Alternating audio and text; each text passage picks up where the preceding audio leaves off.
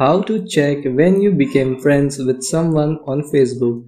Hello and welcome to our channel. In this tutorial, I'm going to show you how you can check when you became friends with someone on Facebook. So please watch till the end to properly understand the tutorial. And if you find this video useful, please give it a thumbs up and subscribe to be notified when we upload new videos. So without any further ado, let's get started. Open your Facebook app, tap on menu, then scroll down, tap on settings and privacy, then tap on settings, then scroll down. Under your information section, tap on the activity log, then scroll down. Here you will see connections.